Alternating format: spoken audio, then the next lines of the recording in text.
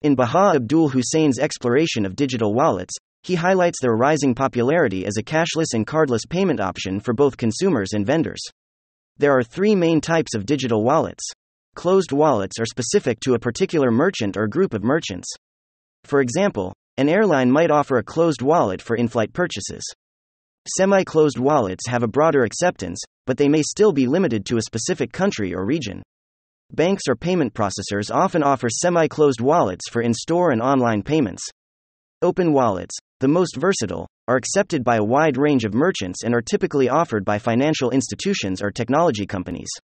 Examples include PayPal and Google Pay, suitable for various online and in-store transactions.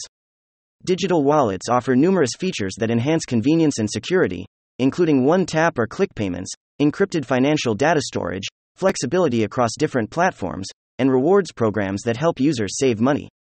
When choosing a digital wallet, users should consider factors like transaction fees, customer support quality, and the wallet's privacy policy. With the wide array of options available, individuals can select the digital wallet that best aligns with their preferences and needs. In conclusion, digital wallets are poised to revolutionize traditional payment methods, offering safety and convenience.